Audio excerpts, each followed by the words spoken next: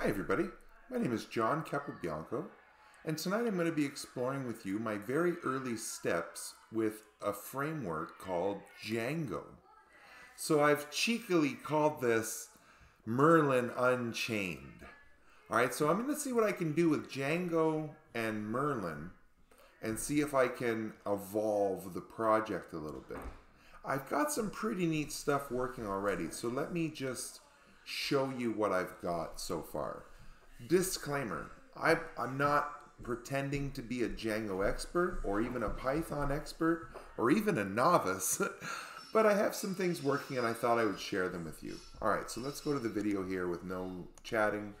Alright, so first what I have is a model.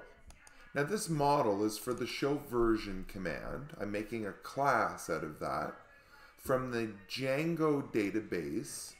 It comes with a database, models.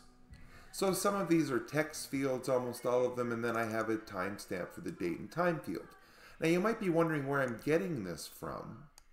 Well, what I've started with, let me open up Merlin in a different window, is the show version PyATS parsed data.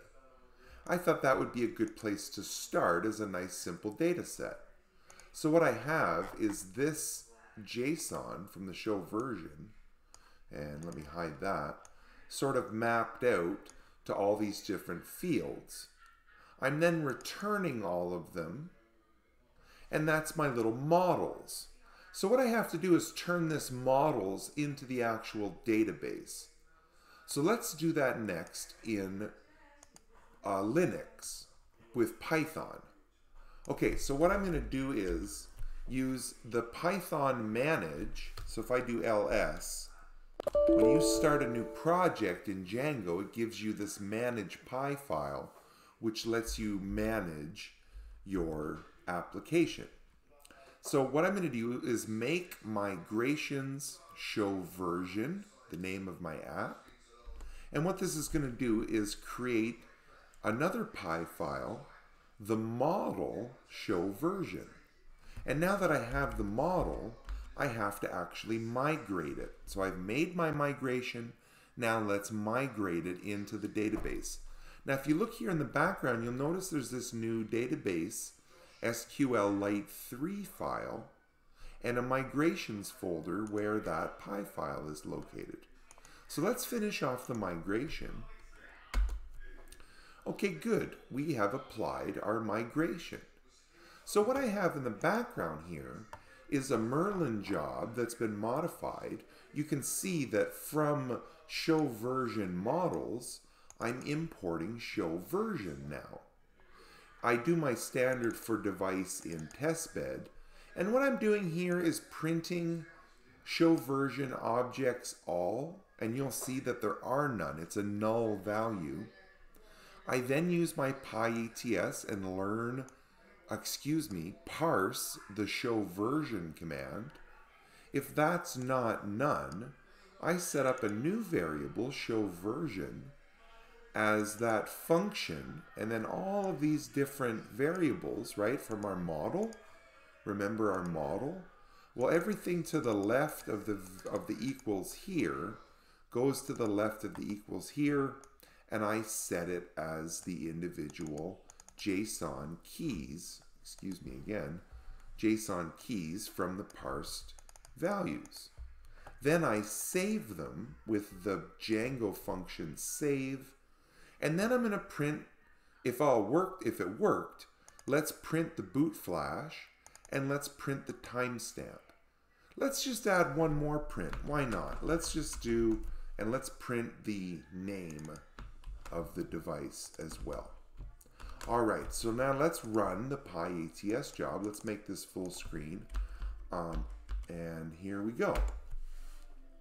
Now I have to connect this into the actual service, but let's just take a look at this for now. For now I'm running it and then I'm starting my server, which I'll do in a second. So there is the print right here where the query set is empty. It's empty when we first print it. The PyATS learns the version and gives us the JSON, and then look at the name is Nexus. That's the boot flash, and there is the timestamp. Pretty incredible. Now I think I should add more than just the date to the timestamp because I want more than just the date. So let me erase the database. But before I do that, let me turn on the server. And what I had to do before, I had to make a user and a password. And I had to, so let me run server. But before I do that, in Django, there is this file called admin. So what I've done now is import models and then register models show version. So now in my administration page in Django, which I'm going to turn on here, I should get, right, if I go to this page, /admin, let's load it up here. Sorry, rank on tours, I want to show my Django. So here is the Django. The install worked. Well, let me add, /admin here. Whoops. /admin. How did I get to that admin page? Sorry, that sucks. Localhost 8,000. I thought it was /admin. Why is that not working? Here we go. I must have made a mistake there. So anyway, so now I have my username and my password. No such table. Maybe when I blew away the database. Yeah, here, let me recreate the user. I see what's happened. I started with a fresh database. So all I need to do is, let me make this so you can see it a little better, is make my super user, create super user here. No such, am I in the right folder here? With manage, create super user. No such table auth user. Well, I'm gonna have to look into this. I did have the admin page working and then I blew away the database. Run Python, oh, here we go. You have 18 unapplied migrations. Your project might not work properly, and so you run Python manage py migrate. Let's run that. Manage py migrate. Oh, here we go. There we go. Create super user. Here we go. Email address. Thank you for bearing with me. I know it's not perfect.